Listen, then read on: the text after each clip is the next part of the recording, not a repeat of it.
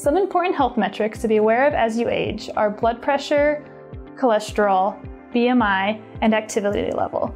This includes how many walks you're going on during the week, or how many times you're going to the gym, or how many minutes you're spending active each week.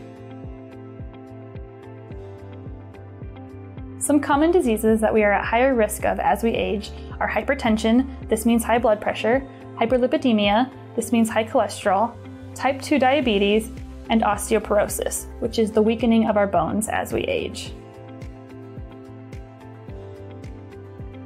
Some preventative measures that we can take to age healthfully are seeing your primary care doctor at least once a year, monitoring your home blood pressure, increasing your activity level, and improving your diet.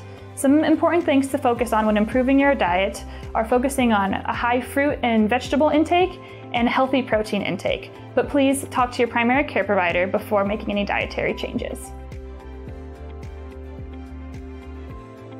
It is important to see your primary care provider at least once a year for your annual wellness visit.